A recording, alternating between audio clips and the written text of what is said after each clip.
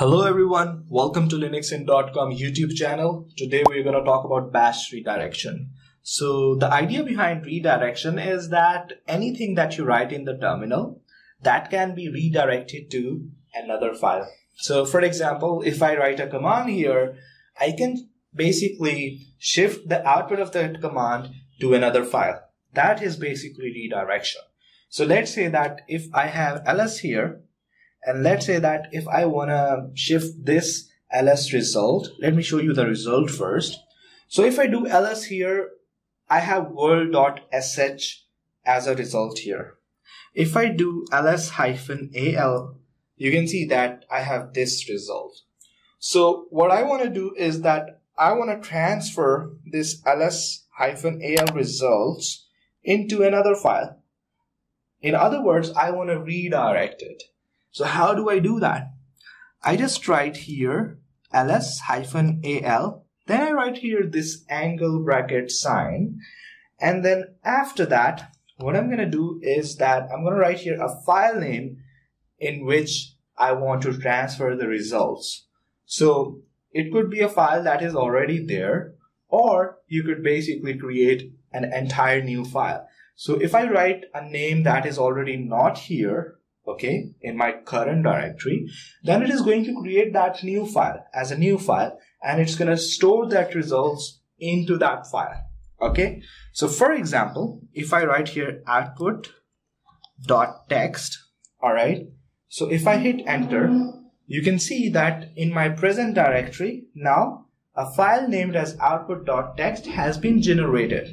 So if I want to see that what is inside this output.txt, what I would do that I would go to the nano editor, hit enter, and you can see that the exact result for ls-al is inside the output.txt, right? Simple as that.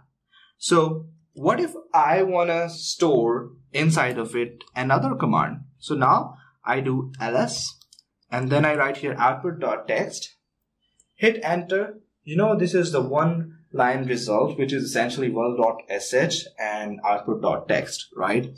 So now if I nano again, you can see that this is the ls result that is inside the output.txt file.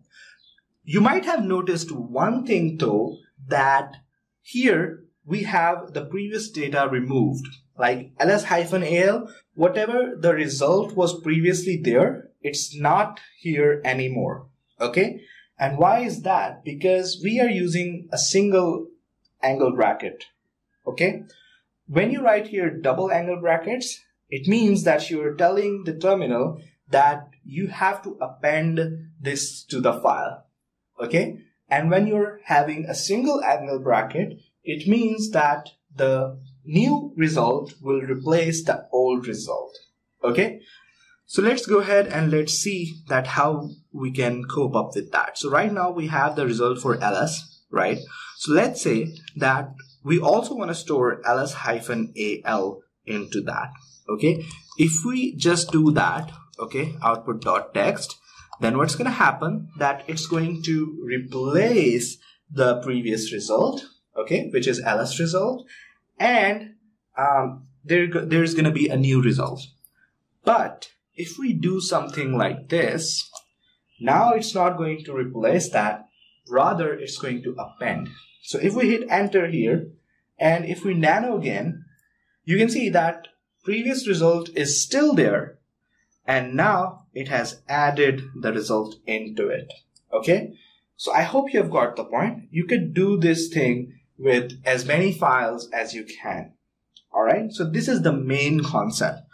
So if you want to redirect a bash script result, process is similar. Okay, so let's say that we have world.sh file here, which is a shell scripting file, which has a simple for loop, which would result into from 0 to 10 numbers. All right, so let's say that if we want to move this result into our file, or we want to redirect it, how do we do that?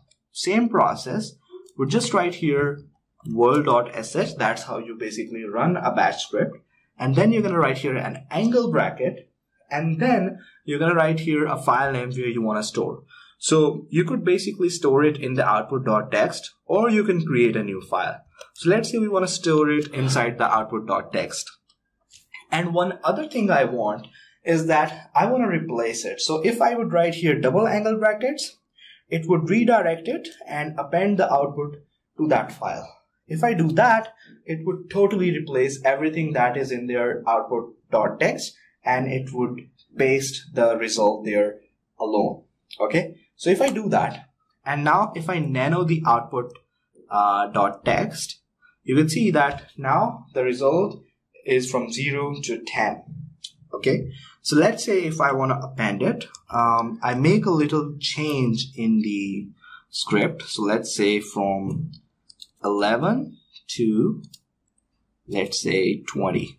Okay, so now I save this script, I go ahead, I run my script, okay, and then I want to append it. Okay, so now what's going to happen, there are already numbers from 0 to 10. Now we're going to have numbers from 11 to 20 as well, and this result is going to append into that file. If we hit enter, no errors, which means everything is fine. So if we go to output.txt file, you can see the numbers from 0 to 20, or 19 actually. Yes, we have 20. So that's how you basically do the bash redirect thing, okay, with all bash commands and with all sorts of bash scripts. Hope you have enjoyed this video. You have learned something new. For written articles, you can always visit our website linuxin.com. Thank you so much for watching.